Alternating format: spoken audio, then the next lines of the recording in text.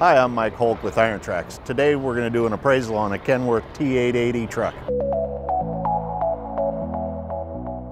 We're going to take a look at the VIN number first off in the door jamb of the truck. Here we have the VIN number of the truck, and then we're going to write down what the model of the truck is, a T880. We can also get some other information off this, like the engine model. It's a 485. Transmission is a Eaton Fuller Advantage. Your rear end's 40,000 pound. Rear axle ratio is 390. And then we're going to take a look at the engine compartment. Here we have the Cummins X15 engine, and we can see up on top of the engine we can get the horsepower and all the other information about the engine on the tag. We also take a look and we see it has a fuel water separator on it. We got the power steering. We're going to look and see if the truck has disc brakes or drum brakes while we're here. This one has disc. The other thing we're going to look at is see what type of suspension on the front. This one happens to have a spring ride suspension. You could also have an air ride. If it has air ride, you're going to have a couple airbags right here in the front end. One other thing we need to make note of is what size tires these trucks have. So this one happens to have 11R 22.5 tires. We're also going to look at the tread depth on them. This truck happens to have brand new tires on it. So the front is brand new, and then we would take a look at the rear also. Now that we're inside the truck, we're going to take a look at some of the options that the truck has. We're going to look down on the dash. We're going to see that it has a sliding fifth wheel, a PTO, full locking rear ends, air conditioning, an engine brake, cruise control.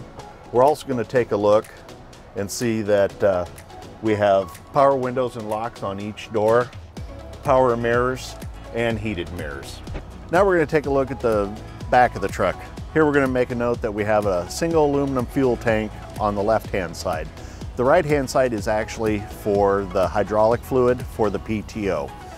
We notice that we have the hookups for a PTO right here. I'm also going to take a look and see if it's a double frame or a single frame. This one happens to have just a single frame only. From there, we're going to move to the back a little bit. We're going to make a note that it has an air slide fifth wheel. We can see that with the hose right here. I'll take a little look into here. It has a Kenworth 8-bag air ride system on it for the suspension.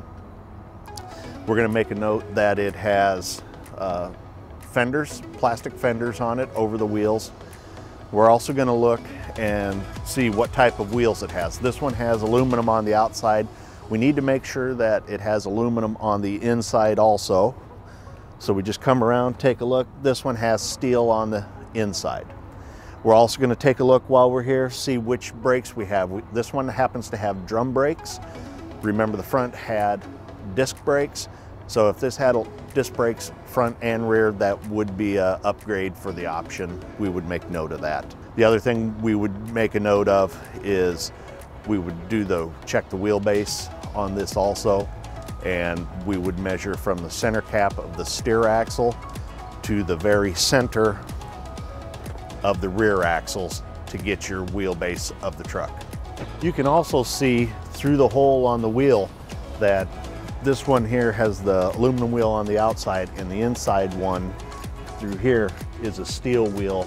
You can tell by the painted white. On this truck, we're going to also make a note that this truck does not have a sleeper on it. So this is more of a regional truck or a day cab, as they call it. So it's not going to do long runs. It's going to be more on the shorter hauls, you know, probably coming home every night. For all your appraisal needs, contact Irontrax.